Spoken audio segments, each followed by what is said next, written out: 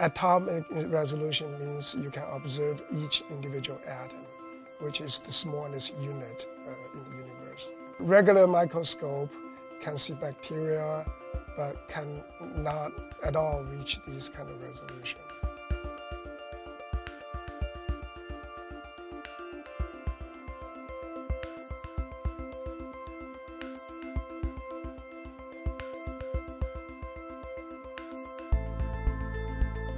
I'm an Associated Research Fellow at Pfizer. I'm leading a cryoem laboratory.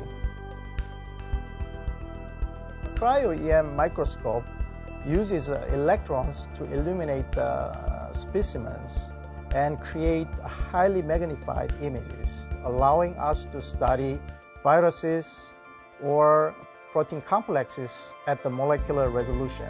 This is a really big microscope. And it has to be big for a few reasons. It allows you to make looking at the molecules you're working on a matter of routine rather than a project that takes many, many months. Determining the structure of a virus called rotavirus took about 20 years using electron crystallography.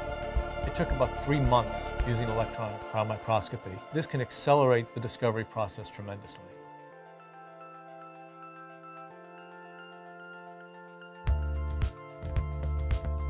We're using this technology to work on vaccines that people have been trying to make for years and even decades. And so now with this new technology, we have a new chance to succeed where it's been a real struggle in the past.